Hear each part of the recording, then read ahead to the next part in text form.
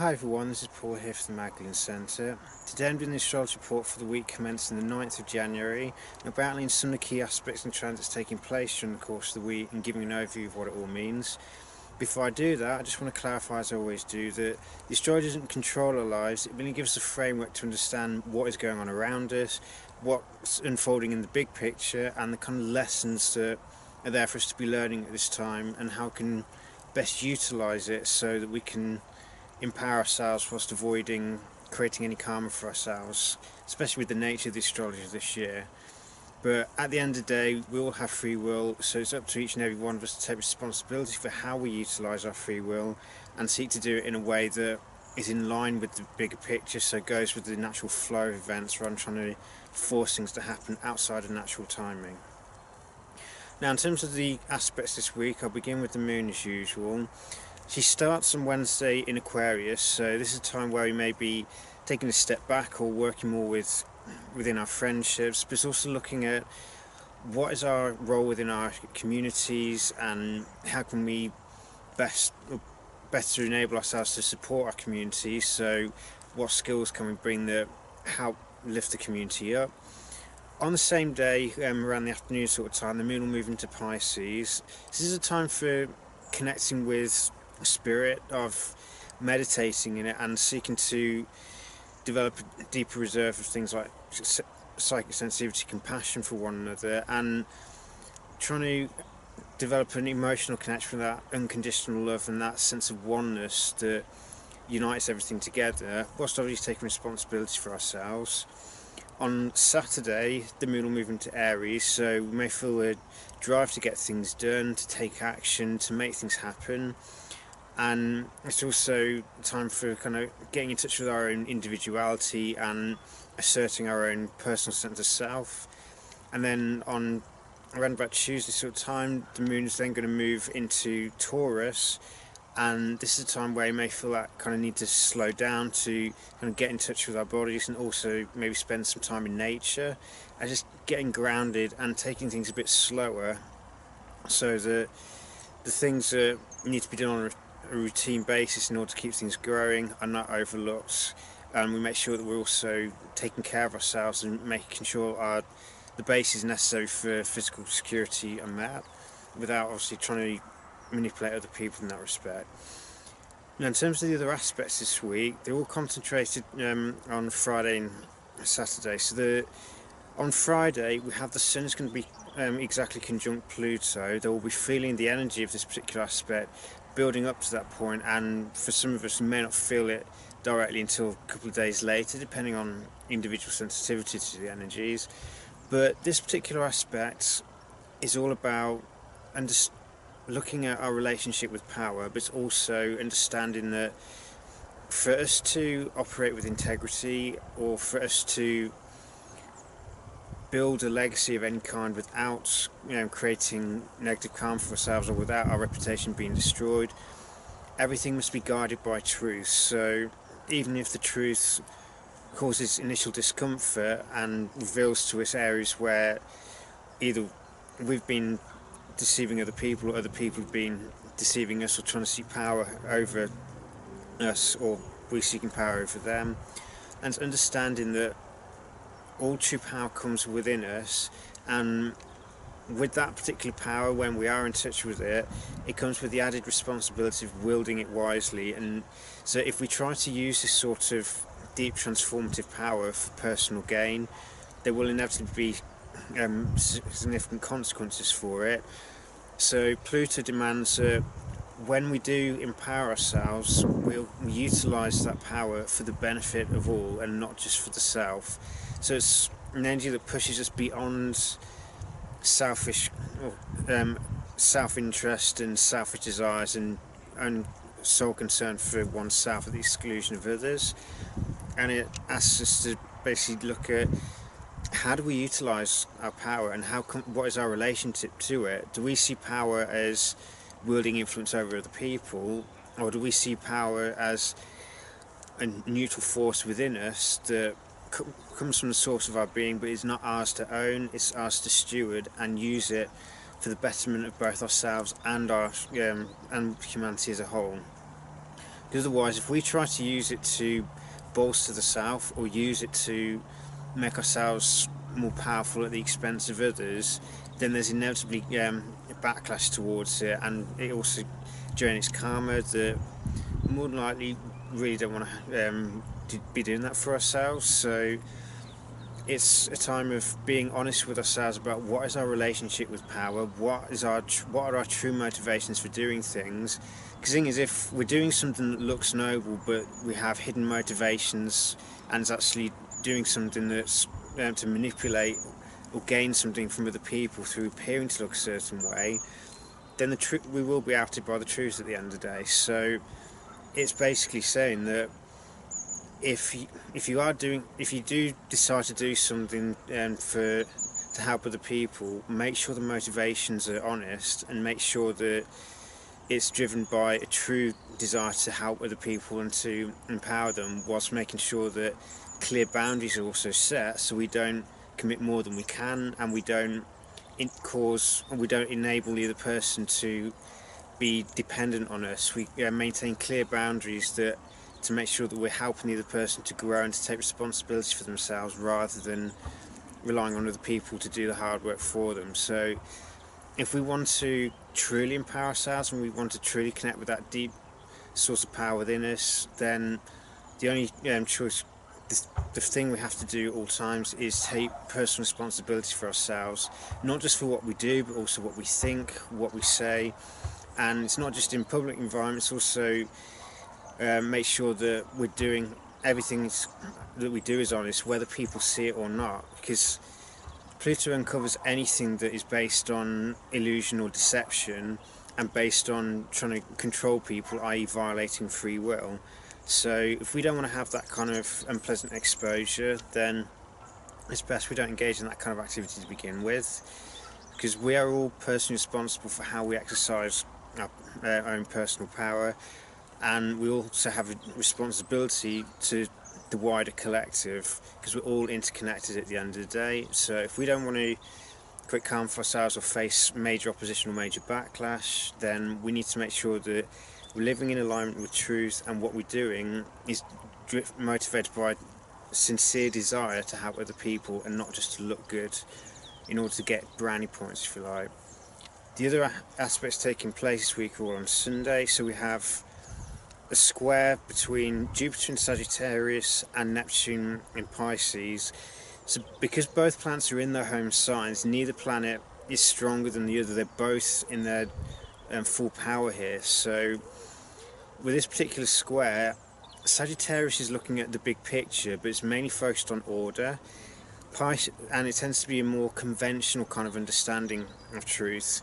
Pisces is about unlimited potential. It's about the infinite, and it's also about learning to surrender and to embrace chaos. So we're looking at the whole balancing between order and chaos and recognizing that both have their place. Everything has a natural order to it, so everything at some level is orderly, but whenever something's outlived its time, chaos inevitably comes in to wipe the slate clean or to clear away the old, allow a new level of order and harmony to develop. These two planets together is also about looking at how do we treat other people. So with Jupiter connected to Neptune, it's seeking to have a kind and beneficent spirit towards all living beings. So it's learning to move beyond the whole win-lose ideal. If one person's successful, we're not as a problem. It's understanding that if people are succeeding in an honest, empowering way, because we're connected, we all have success in that respect. So as weird as that sounds, the more we seek to become successful in an honest way, and the more we learn to celebrate other people's success, the easier that generosity of spirit becomes. So it's when someone close to suddenly seems to have a key break and they seem to be hit a run of luck, as it were, but it could just be that they're taking the right course of action and they're reaping the rewards for it. It's learning to celebrate that person's success as our own. It's understanding that we are all interconnected, and it's not this whole if one person's gaining, someone else is losing mentality. It's moving into a state of, or an understanding of abundance, and that we're all interconnected, and if one person is growing, that sends ripples out that helps that offsets any negativity around, if you like. So the more we encourage each other to become the best versions of ourselves, to celebrate each other's successes and work together in a spirit of truth and unconditional love and compassion for one another, the more we can have that influence that pushes the collective closer to love as opposed to fear.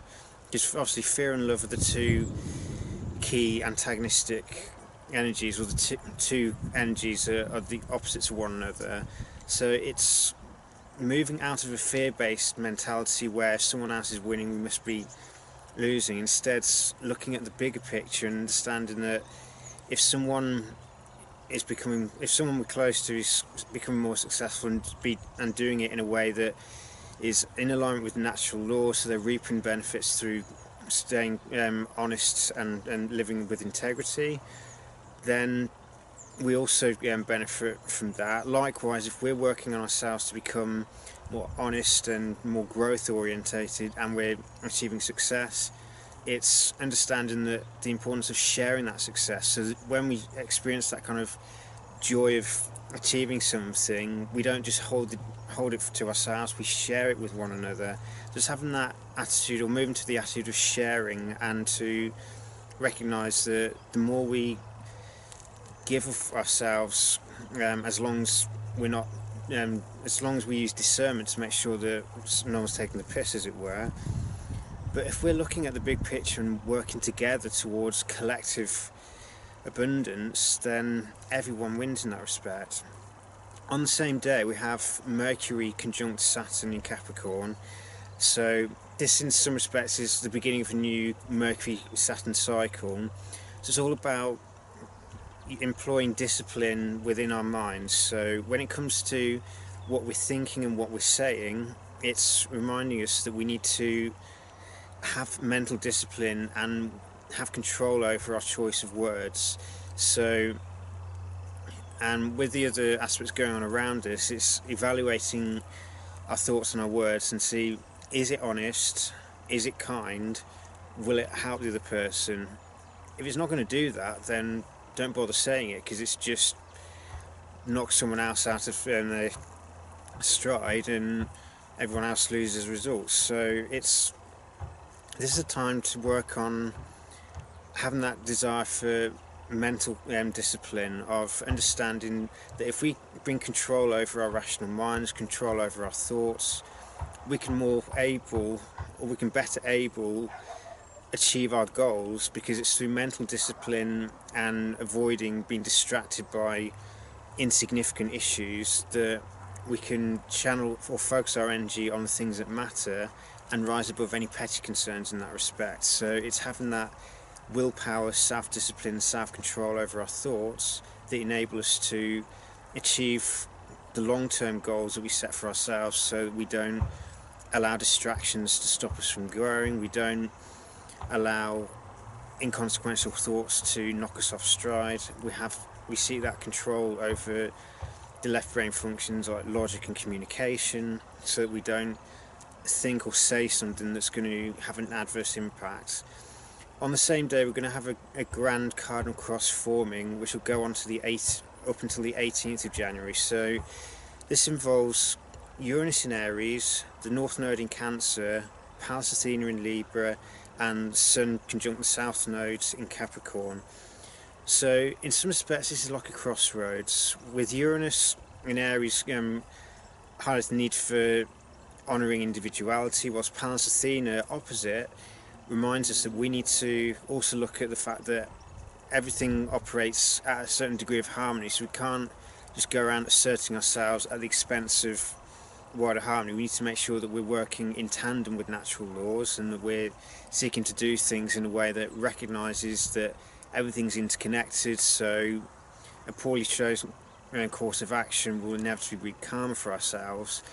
So it's important that we assert ourselves based on a thorough understanding of who we are and the wisdom to know which course of action will empower us and which will, cause us problems. And it's also, with Pallas Athena, it's about that wisdom of balance and of seeking harmony in things and bringing balance to the yin and yang within us, so we don't create an internal disharmony which then ripples out to the wider world, because whatever's on the inside will be mirrored back to us from the outside, because as the whole, as within so without.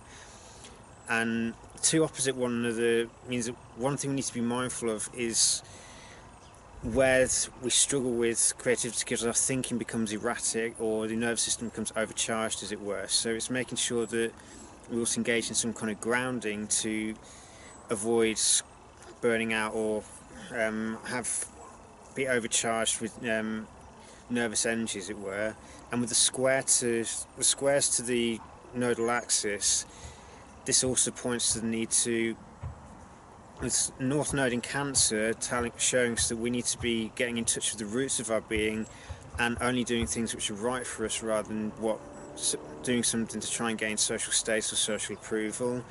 And the South Nodes in Capricorn remind us that it's also the gifts of this South Node is a strong work ethic, if you like, or a need to achieve things, but it needs to be controlled, and it needs to be something that honours who we are, but also is not done at the expense of other people. So it's pursuing goals that are right for who we are and allow us to stay in touch with the core of who we are, but it's making sure also that we don't do something that fundamentally goes against our own nature, and making sure that we incorporate the higher level of understanding that Uranus is trying to awaken us to.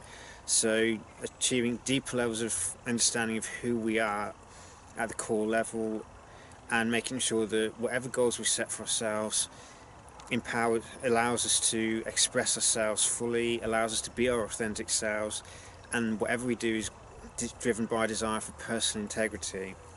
So overall, this is a week where it's being honest with ourselves and reflecting on our relationship with power. It's about seeing, are we able to be generous and encouraging when other people are successful, and are we able to express kindness or patience with people when we may prefer them to just go away and leave us alone at this point. It's, can we still maintain that kindness and compassion towards other people?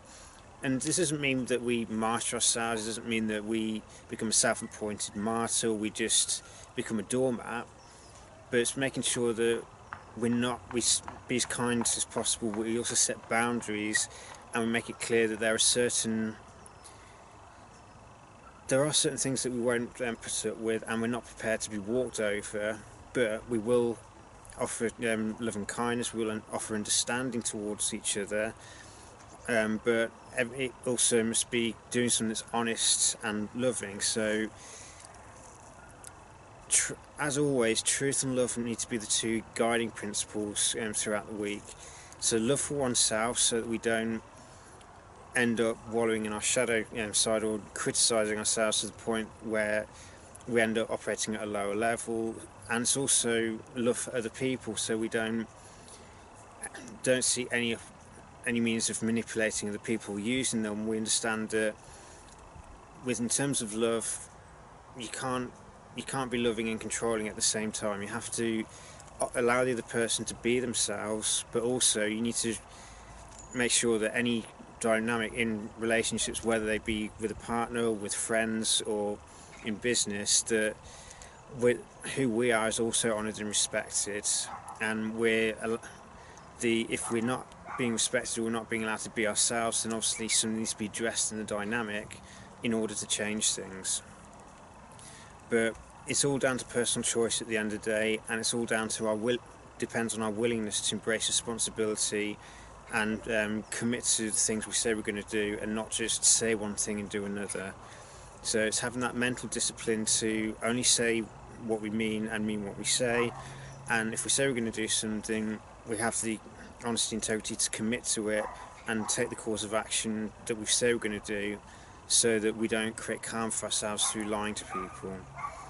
So I hope it's a useful guide for the week. There's a lot of opportunity for us to transform ourselves and to transform our minds through greater discipline, greater compassion for ourselves and others, and greater commitment to truth and spiritual principles, and seeking to live them out in our lives. The more we do this, the more empowered we become, and the more we move into natural alignment that allows us to be successful in an honest way, so we don't create karma for ourselves during the course of the year. So take care, you may be blessed this week.